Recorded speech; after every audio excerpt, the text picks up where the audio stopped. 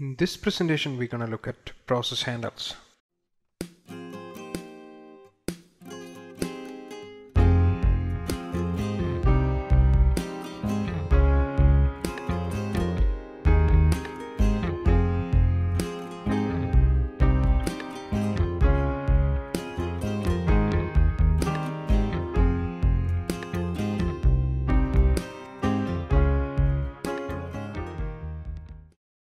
So far we have seen two types of assets. One was the address space, which is the most important asset. Second was the binary loaded into the address space.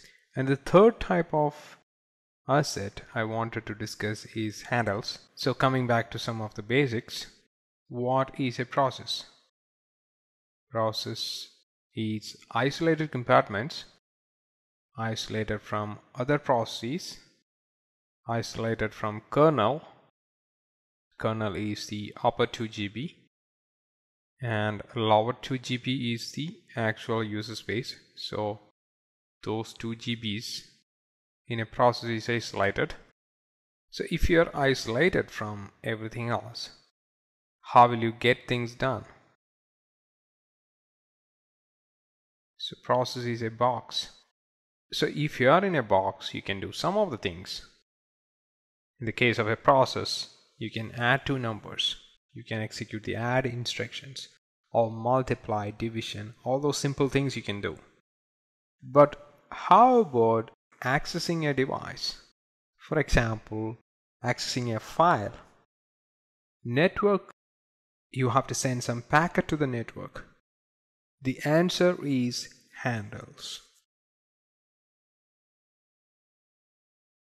So handle is not an address of something in the memory. It is not a direct address of something in memory. It is a number. In many cases, it is a relatively a small number. With that number, normally we get to reference a data structure which is in kernel. We'll see the details shortly. Now let's get the concept right. So have you ever gone to a small retail shop where you cannot touch anything, but you can see those things in the shop and you can point before you buy? So in this case, you are a program running in user mode and you are doing a request for accessing an object in the kernel. So kernel is a privileged region where you don't have direct access. So handle is the mechanism by which you are telling which object you need access to. And kernel won't give you simply access. Kernel will check a lot of things before giving you access. Your privileges, permissions, all those things comes into the picture in this case. Here is an example of a privileged resource being asked to the kernel by someone who doesn't have privilege and the access is denied. Now let's get a little bit more concrete. What is handle? Handle is a number obtained from kernel as a result of calling some Windows API like create file, for example, from user mode or kernel mode. Is a way for indirect access to kernel data structures from user mode. Handle in user mode represent a structure or an object in the kernel mode. For example, you have called fopen and got a file object, file pointer. That file pointer has a handle, file handle. So that file handle points to a structure called file object. File object is a structure which is in kernel, which you cannot touch from the user mode. File object is a generic structure, although the file system also keeps file objects. There are other things also are file object. For example, a socket, a pipe, etc. So this is an incomplete list of handle types in Windows. File, we have discussed any file to access from user mode, you need to have a handle. Token is more or less like an ID card for a thread. Thread is a handle which we're gonna see in the next presentation. It is another asset of a process. Process is an object. In kernel, we have seen eProcess block for each process. So if you want to access that, you need to have the handle to that process. Mutex, semaphore, IO completion ports, all these entities you are seeing here are kernel objects. When I say kernel object, it has a structure corresponding C structure object present in the kernel memory, kernel address space in the upper 2 GB. Sometimes it is called the kernel object, sometimes it is called the executive object. I have seen different terminologies. But one thing you have to understand is they are in the upper 2 GBs and they are C structures. Handle APIs. So how do you get these handles? So we talked about fopen to get a file handle. Fopen internally calls create file. So create file is the API which actually returns a file handle. Like that, you have create process, create thread, create mutex, create semaphore. Normally you pass a string to the object. If it is a named object, you normally pass a string. But yeah, in the case of create process, create thread, you don't do that. So it depends on the object. So once you have created, you can use that handle in multiple different ways. Depends on the handle type. And in the end, after using those handle, normally you close handle to tell the system that you are done with that particular resource or object you are holding handle to. Now let's see a quick demo.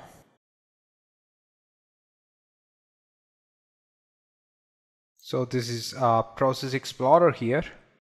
So to see the handles of a particular process, select that process in Process Explorer, then go to lower pane view, handles, or you can press Ctrl H. So I'm going to select a process.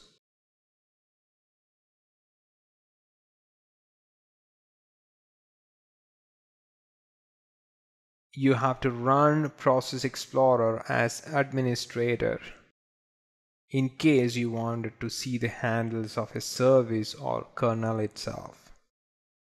So currently I'm not running Process Explorer as administrator, so I won't be able to see those handles. So I have a couple of Chrome instances running here. So if I look, I can see the handles. It has open different type of handles. So this is a directory. This directory is not the file system directory, but it is the object namespace directory. Don't worry about it. I was just mentioning it. So these are file handles. So this file handles will have associated file object in the kernel. This is a registry key handle. So there is a registry key associated with it. This is a session object, thread. So these are the thread handles. A little bit more detailed information about a particular handle can be obtained using a kernel debugger. So whichever process you wanted to switch into that particular process.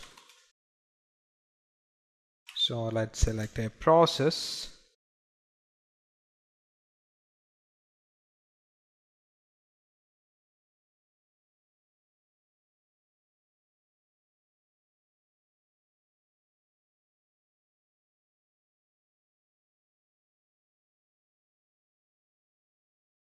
I'm selecting a random process, which is a search UI.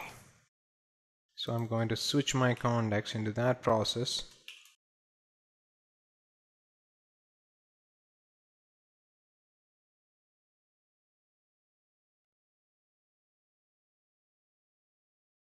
Now what you can do is you can do a bang handle. So this will display all the handle associated with that particular process, both in kernel mode and in user mode. So we will get into the details of this a little later, not in this presentation, but a couple of things. So this is a handle. This is a number which is visible to the user mode, and this is the object which it is pointing to. So for example, in this case it is a token, so you can do a bang object.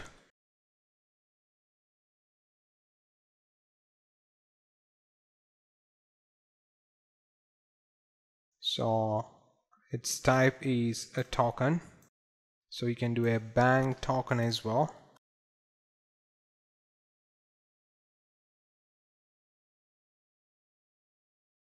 So this is win obj from sysinternals.